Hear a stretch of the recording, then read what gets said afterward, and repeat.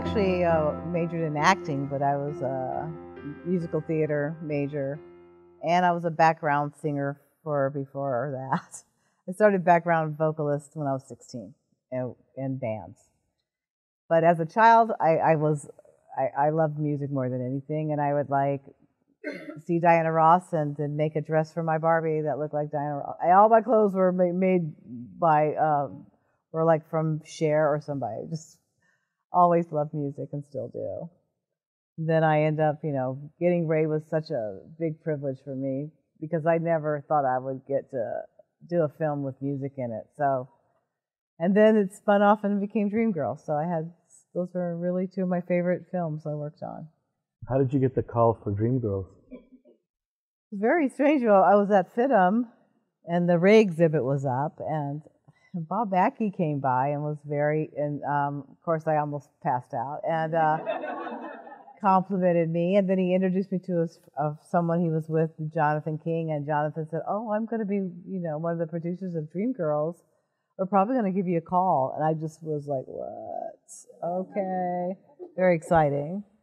Well, music seems to be a common thread with some of your projects, like Ray and Bob Mackie did Sonny and Cher. Yeah.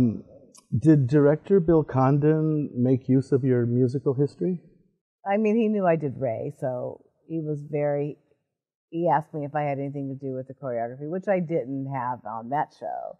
But I do understand choreography and the movement of clothes with dance. So I think that was a big factor in getting the job. It seemed like he was consulting with you on some of the numbers. Right. Well, I would never have to. Beyonce, of course, knows how to dance, and Nika, but sometimes Jennifer, she's so new, she had a hard time with movement. So sometimes we would just discuss, well, maybe she should just do this, or because she didn't really, she's Effie. Well, this wasn't just about the costumes. It was about 3 African American women and the issues we all face when striving to make something great of ourselves. So what was your initial vision upon reading the script? Did it coincide with Bill Condon's? It did, but while we were in prep and we were interviewing and bringing people in to audition, the role of Effie's brother, Cece, John Legend came in, and he just knocked out of the ballpark. I mean, it was unbelievable. And Bill's like, he's not an actor. I'm like, who cares? It's John Legend. It's John Legend. I was on my bin. I was like Eddie on my bin. Please hire John Legend. And so when I watch the film, I keep thinking, that could have been John Legend. And then we had a few, I'd go, I really want a mahogany scene when we get to the 60s for Beyonce. He's like, no, that's not good. And then we did it anyway. With the hat and the black suit. Like, I said, she needs to be overkill. Like, why was she at home dressed like that? She's just so bored. So he let me have a few. But otherwise, he was amazing to work with. Well, that black suit and hat was really impressive. I really liked the way she looked in that. What can you tell us about working with Beyonce? Well, she's so easygoing, and she will wear anything. I mean, when it doesn't even look good, which it ends up looking good in 5 minutes. I don't know how she does that. She can manipulate her body, and all of a sudden it looks great. No, look, it looks fine. It's like, I guess it does. But she was definitely the easiest of all to work with. It didn't look like she had a bad angle. No. No. And what was your experience with then Hollywood newbie Jennifer Hudson? She's very nice, but so green, I mean, I felt so bad for her sometimes. She comes off of a TV show, she she loses, I believe, vocal, and then she's, hired, and then she's hired late. We're now at 10 weeks prep. I have to change half the costumes due to her body type because of this part. And we had already designed, most of them.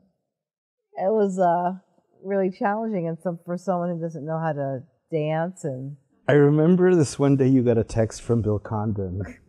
It was like his first note on her, and it was about her triple Ds. yeah, he's like, "Oh my gosh, you cannot use that spaghetti strap dress. You better redesign that dress right now. It is not going to work." But she shook him. Yeah, she still did it. Yeah, it was very funny. I go, "Well, can't we just change hers?"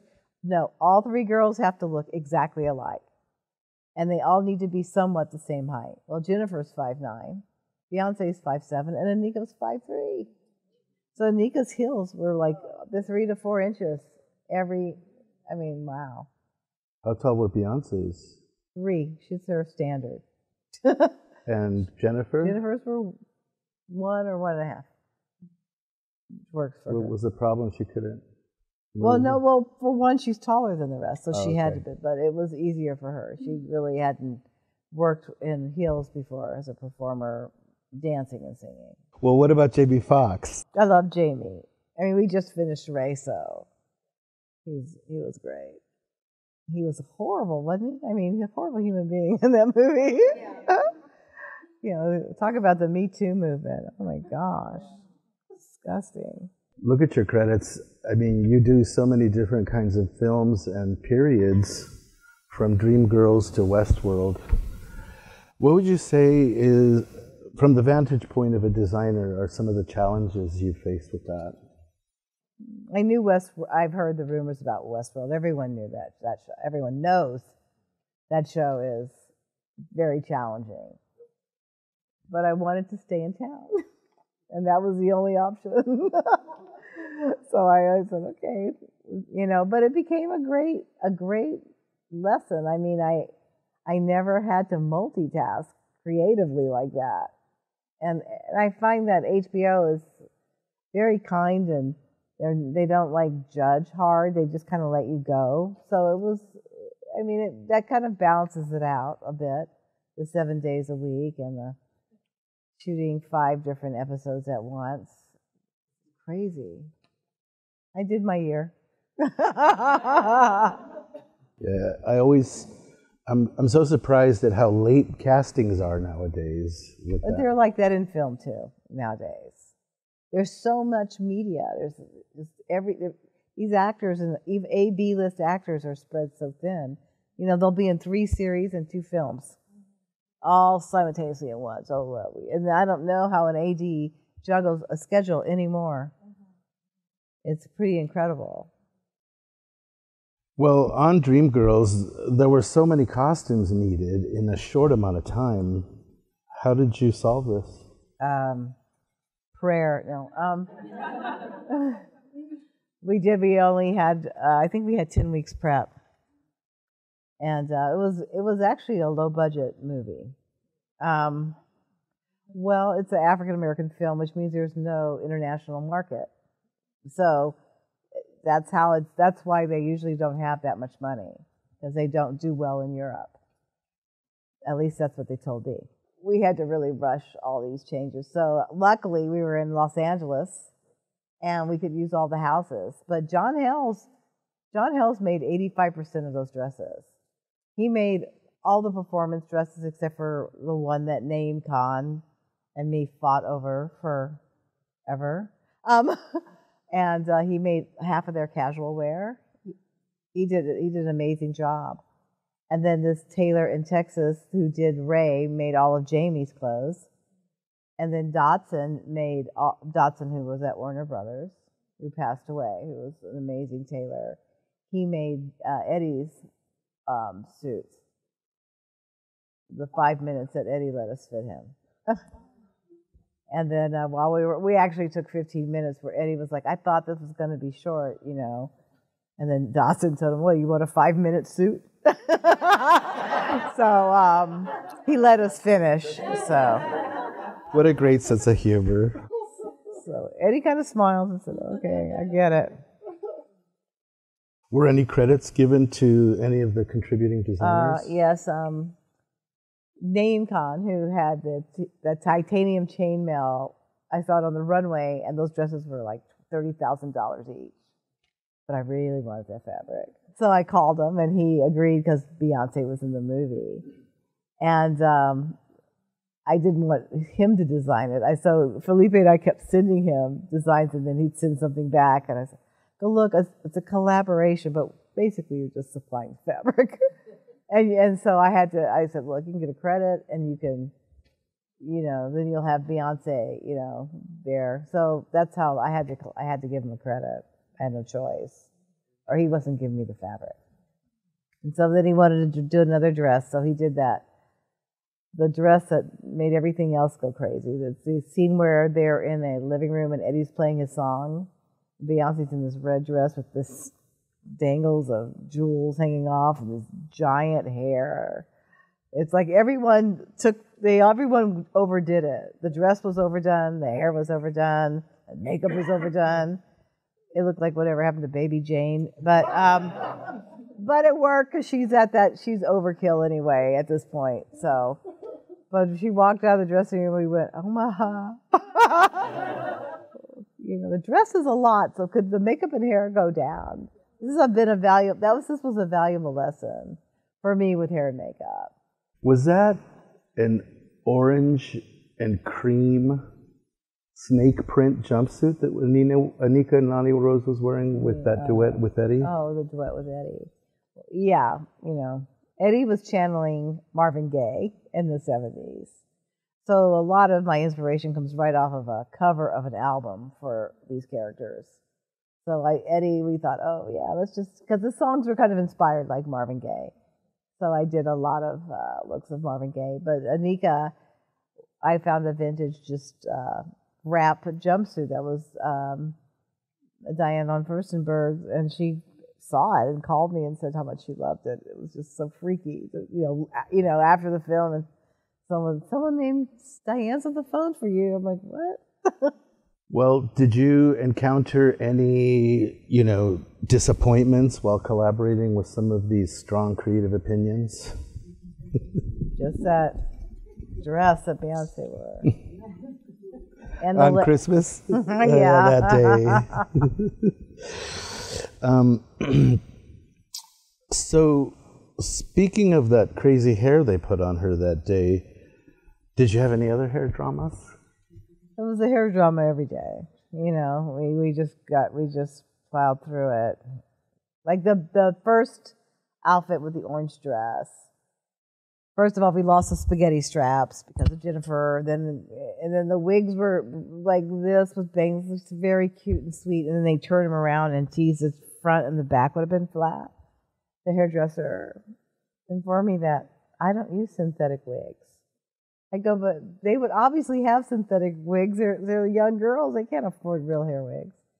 So anyway, they all had these like bubble cups, and when you switched them around, there really wasn't that kind of big of a difference. Yeah, I couldn't. They looked the same almost. And I even bought the wig, and I showed how I would like it to be done. I just thought, wow.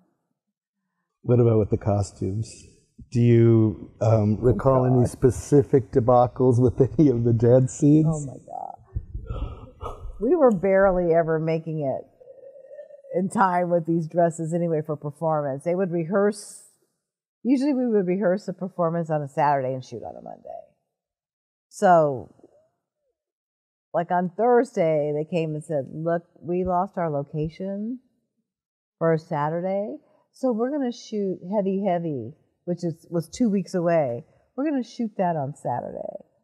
I said, I haven't started that. I just, okay, so we're rushing it. I'd have no lining in the dress. The squares are all in the strange places. Boobs are coming out. The boots were made, but they were very uncomfortable. I didn't realize that the fishnets in the boots were a really bad idea. Really bad idea. Their feet were totally blistered. So it was just as nightmarish as that the scene is to watch. It was just as nightmarish for them to be in those clothes. But it looked good. I mean, Beyonce looked good.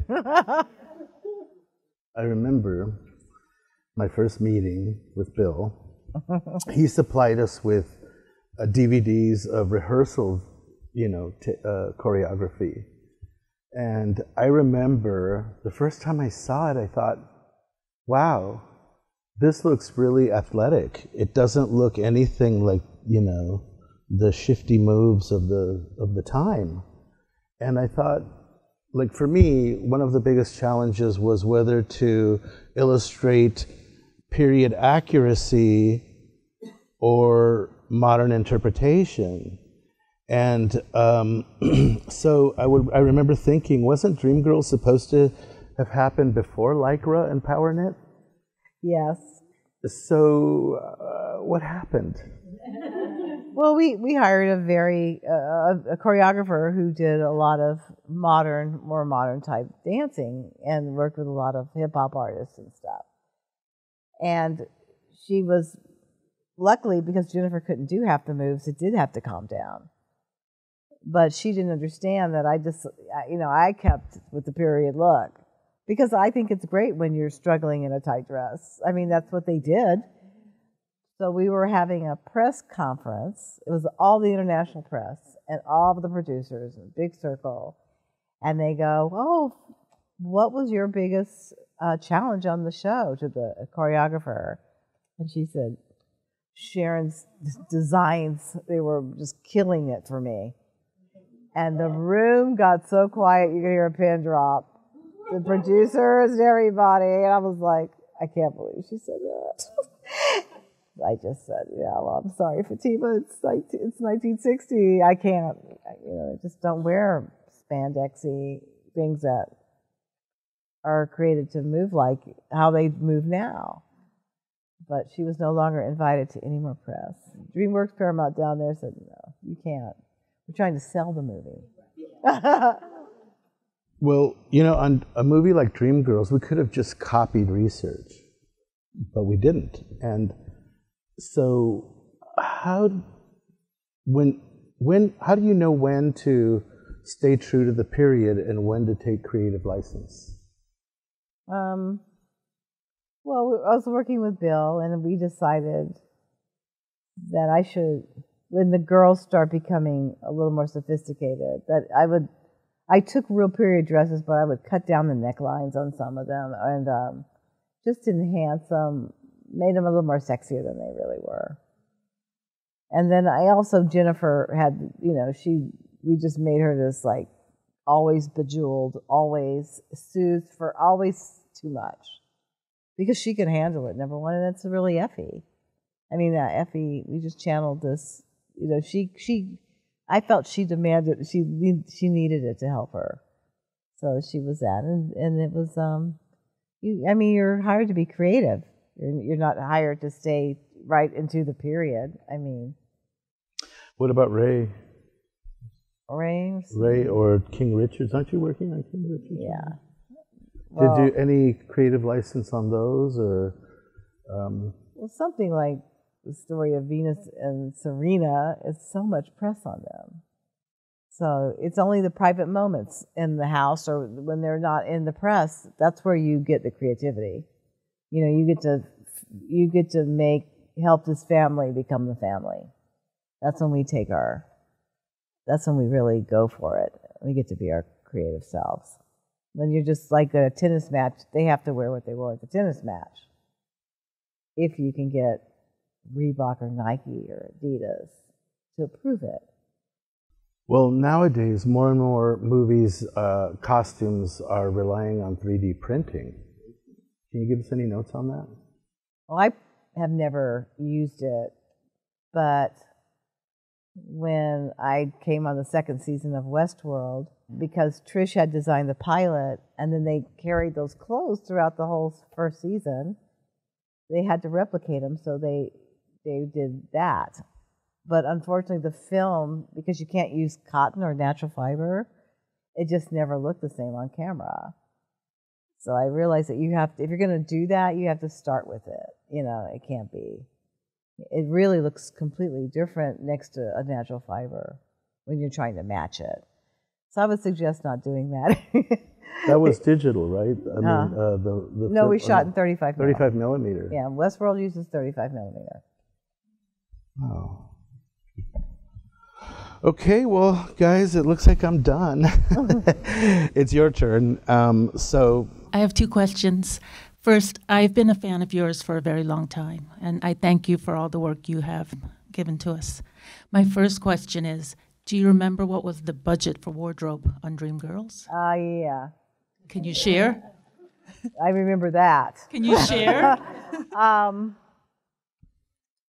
It was 1.2 million, including labor. Okay, and then my second question's a bit more serious. Can you talk about your experience as a woman of color in this business? I don't even know how to start. Here's my history. I was born in Louisiana, but from 2 to 5 I lived in Germany. Then I lived in Illinois until high school, and all my high school was in Japan, and a year of college.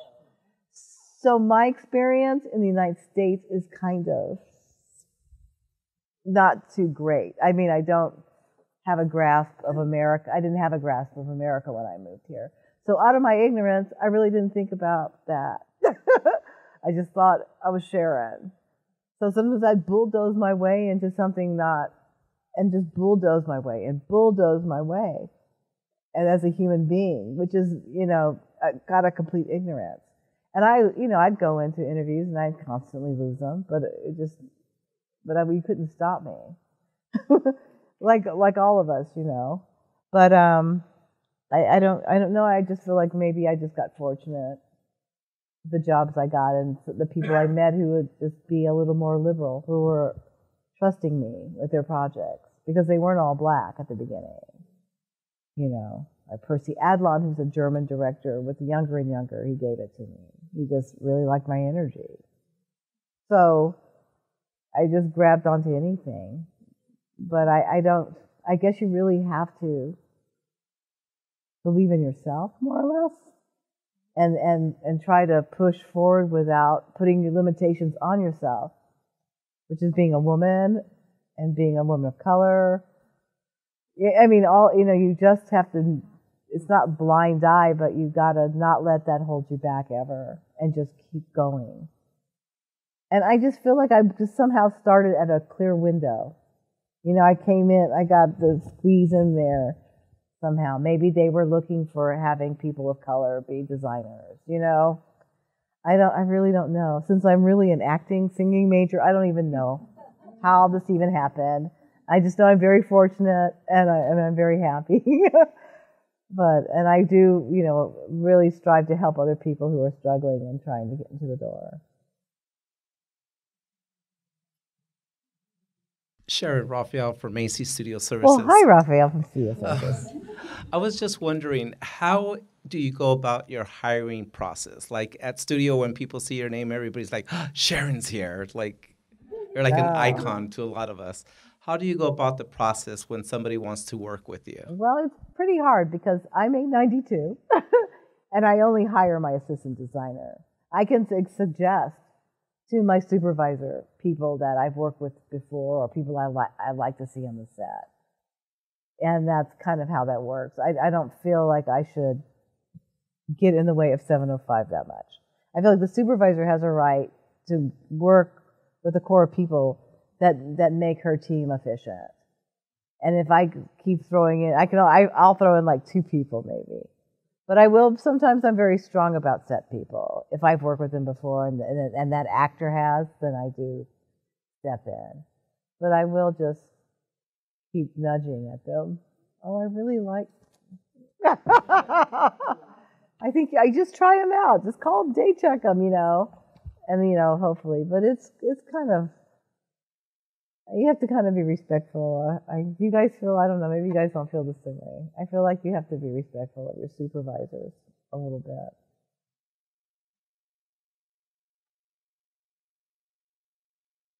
Or not. No.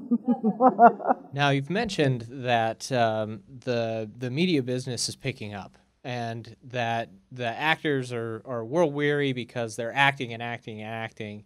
How is that affecting designers themselves, and what advice would you give to a young designer who is trying to get their ears wet in the industry?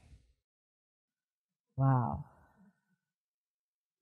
I really think it's trying to get into the door of Amazon, Netflix, Hulu.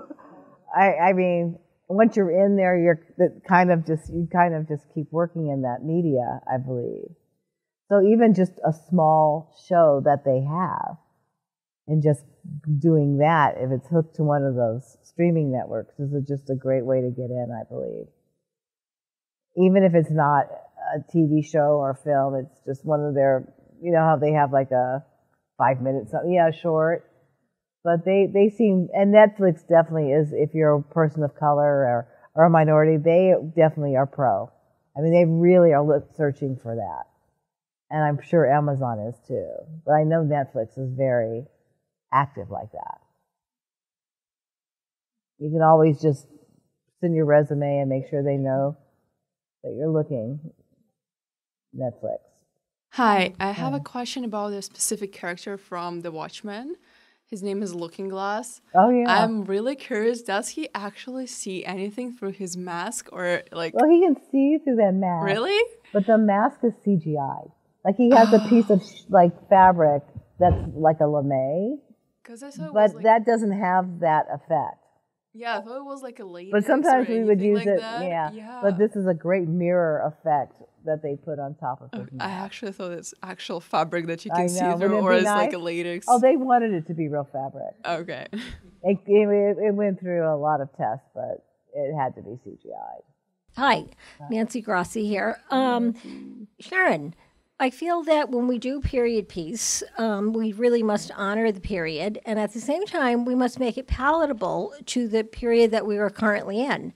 And I feel that this is something you really, really did in this film. I lived through this period, and when I watched this movie, I feel that you really honored the period, and at the same time, you really made it palatable to the current audience. And I'd just like you to speak on that a little bit. Yeah, Felipe had asked me about that. And it's just sort of like I would actually take the vintage dresses and I would just reshape them a little bit to make the neckline, instead of a jewel neck, maybe just scoop it a little. Bring the sleeve in, not have it cut here. Just subtle changes, maybe a little more darting in the dress instead of it just being straight. Just constantly, I would say just adding some finesse and tailoring. And just a little more sexy. So I want to know, with Beyonce's look, how did you get inspired by the Nubian goddess photo shoot? Like, I was so taken by that. I love that one. Where did I come? I really wanted to do that. I remember when we illustrated it. Yeah. And I had a book of African stuff, and I said, "Oh my God, we have to do this." I said, how do I approach somebody to say, I'm going to paint your skin really dark? But Beyonce loved it. Because I noticed you use like really traditional colors of African culture, like the bright canary, marigold yellow, and then the emerald green. Like you really showed the Afrocentric of it all, like in that photo shoot. I really related to that. It was quite fun. That was a really chic change. Very chic. Yeah. We really had a good time with that. Everything worked about that piece, I saw that Jennifer Hudson's character early on, she was wearing, like the traditional same dress as the rest of them. But then when she did the clean break, you made a conscious choice to change her into Aretha Franklin. Yes. She became. That's exactly what I was trying to figure out. Who is she channeling? Everyone's inspired by some artist from that time. She's Aretha Franklin. So the whole bohemian look that she was doing was Aretha Franklin. Yeah, that's fantastic. She was more comfortable in it too. You could feel her being more comfortable in it. So it was kind of, I was really happy that she was comfortable.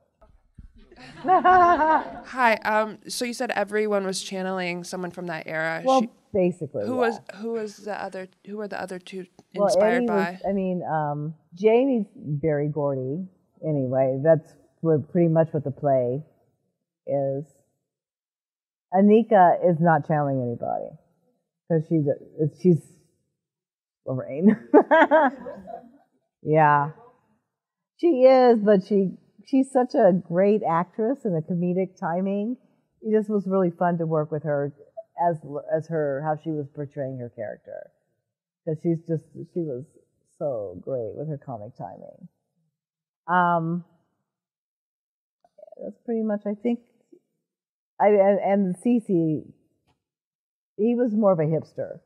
You know, he was always that at the beginning and stayed that way. But he didn't channel anybody. Just the singers did. I mean, Eddie did and the girls. More of a personal question. Not just because we're in a new year, but I would be curious to know what it is that you're opening yourself up to next. Oh, what I'm working on right now? Not necessarily working on. More of a personal question. What are you opening yourself up to now? Well. On your downtime. Well, my downtime, believe it or not, I did live in Japan for a long time, so I am actually a Buddhist. So I am actually what's called a district leader in my Buddhist community, and it's a very, very busy job. I have about 20 members. So I do that when I'm not working, and I do it when I'm working. So I really love it, and it's very encouraging, and that's pretty much the other part of my life, yeah. Hello. Hi. I'm Jerisa Featherstone. Hi, Teresa. I want to know, as an inspiring designer, do you have any regrets? Do you have any projects that you look back on and like, man, I shouldn't have taken that? Or do you think that every project had its I try purpose? to take them off I don't know if there's so much regrets. Everything's such a good life lesson. This Wave, this horrible sci-fi movie I did.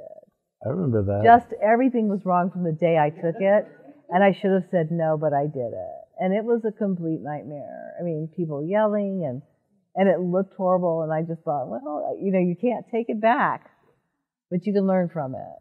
So you don't want to ever, but then you can't really learn from it because the people will be totally different on the next film, and it'll be a different project. But you can be aware.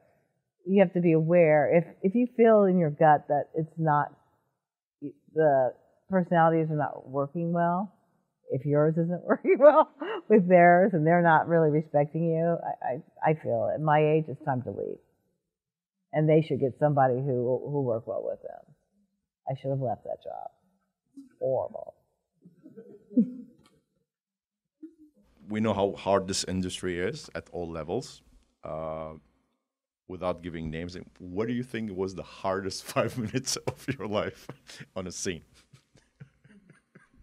You know what I'm saying. Like close, like it's gotta be there, it's not there. Thing. Right. You know what I mean? Yeah.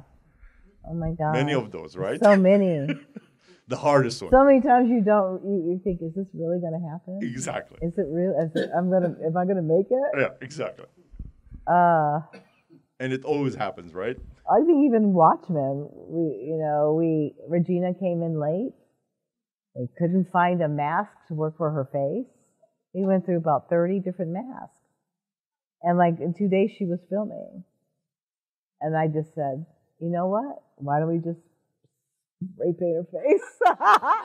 And I said, because we're not changing her face really. Because she's very delicate and everything was just overwhelming on her. I said, just put a black, then you could do it on camera, she's airbrushing her face. Let's just see it, and then that became it. I mean, the costume originally was a nun's costume with the white thing. It just didn't look good. It just didn't work on her. So we had to go through. No, you really can't. It didn't work for her for some reason. It would be problematic, yeah. And then the hood came, because she's hooded justice's daughter. It was had to make that subtle. It was and that was 2 days before she was And the idea that, that whole Watchmen was very challenging, and the fact he wanted it low tech. Well, we've gotten a pretty good insight on Sharon's heart, her hand, and her love of music. What we don't know about Sharen is what's to come. Felipe, what's to come. Well, thank you, Sharen. He's awesome. Thank you.